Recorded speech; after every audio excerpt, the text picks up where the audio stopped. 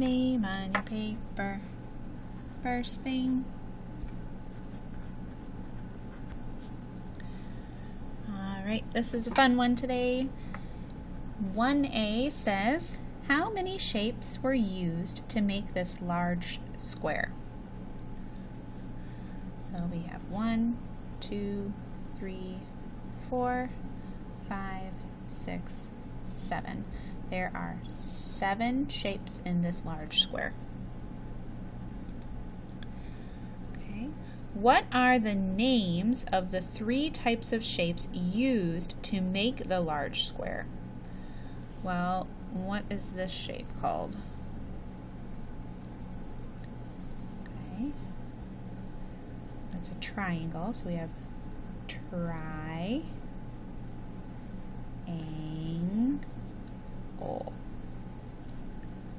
Triangle.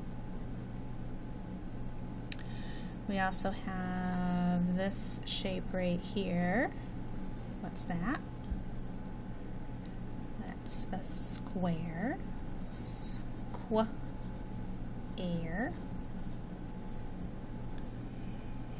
And then we have piece number 7,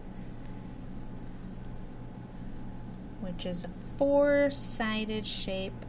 We're going to call that a parallelogram. Parallelogram.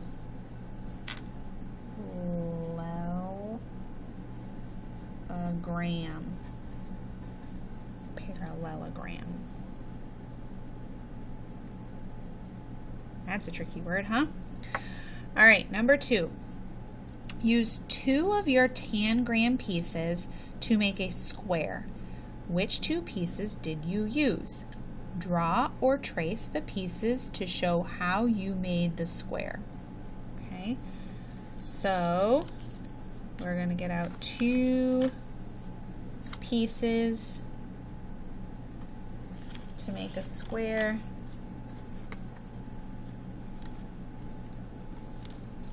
I think I'll take these 2 smaller triangles, put them together. Maybe I'll turn them this way. Put them together on their longest sides, and ta-da! We have a square. So now I'm just going to draw that. So here's my square. And if I go like this, then it shows that I have 2 triangles that made my square.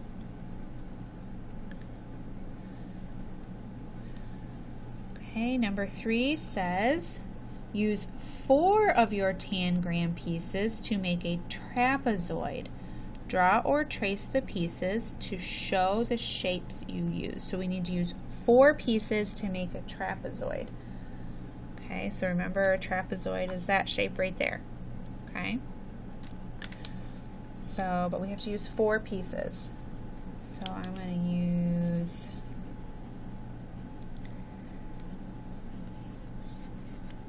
that triangle and that triangle.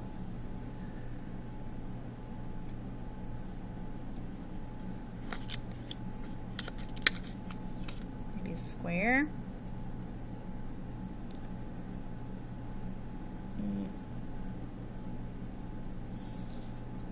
Move that over there.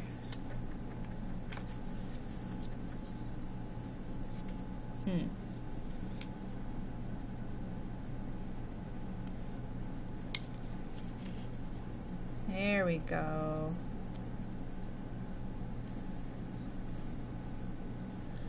Okay, so I have triangle, square, triangle, and my parallelogram.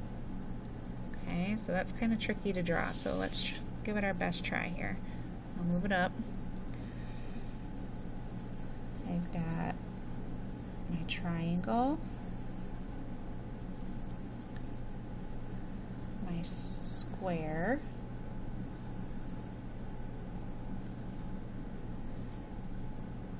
I'll use that side of my square to make this triangle.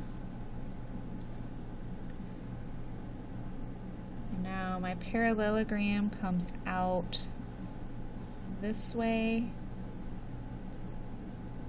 from the top and the bottom, and then diagonal down. Tricky.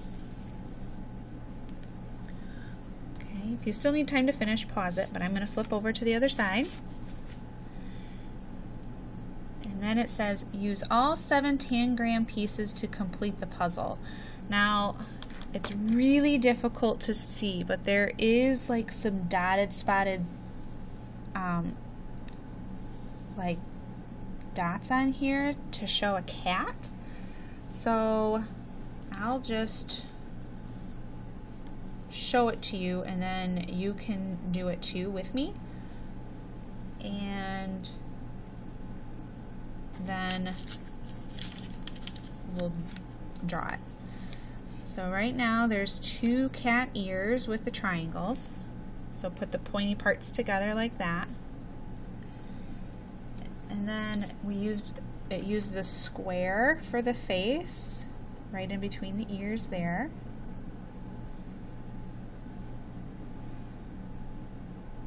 And then we have 2 big triangles and a medium-sized triangle left, so I'm going to take the medium-sized triangle and I'm going to put it this way, kind of up by the square here.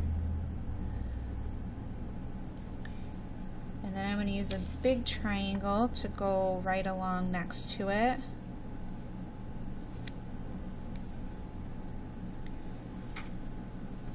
And then it looks like it's sitting down, so I'm going to use this other one like this, coming down along there. And then the parallelogram becomes its tail. Okay, so I'm just going to do the best I can to trace these pieces. There.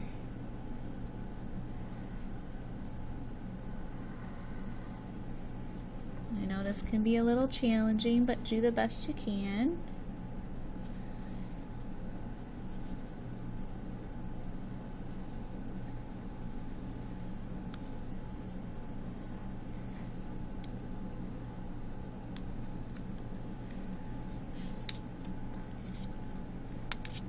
Okay, and then this one came over here.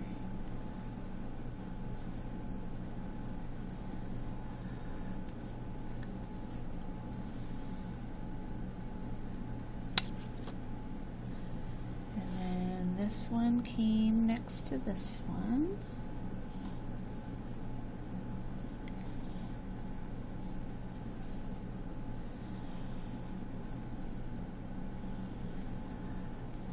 Who knew we would get to draw in math today?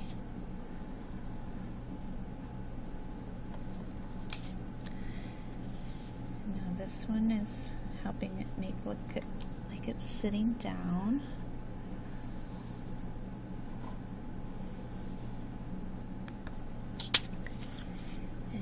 Tail.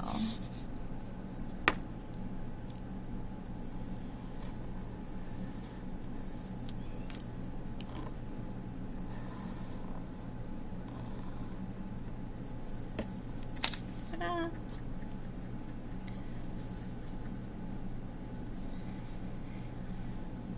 So down at number 5, it just says make a bird or a flower using all of your pieces. That's just if you have some extra time after tracing the cat. If you have some extra time, use your Tangram pieces to just make a bird or a flower using your pieces. Okay? When you're done, put this in the done tub. If you don't get a chance to finish, put it in to be finished tray.